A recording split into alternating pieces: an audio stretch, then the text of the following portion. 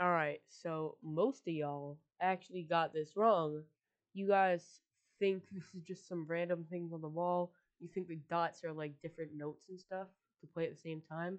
It's actually music sheet. You could see the one, two, three, four, five lines, just like music.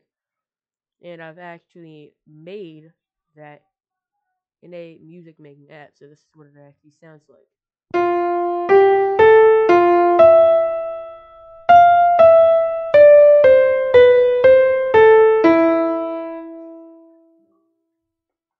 Yeah, it's pretty weird, but that's what it actually sounds like. So, if there's anything else on the balls, I didn't get that, I didn't see it, but yeah, that's the caves notes.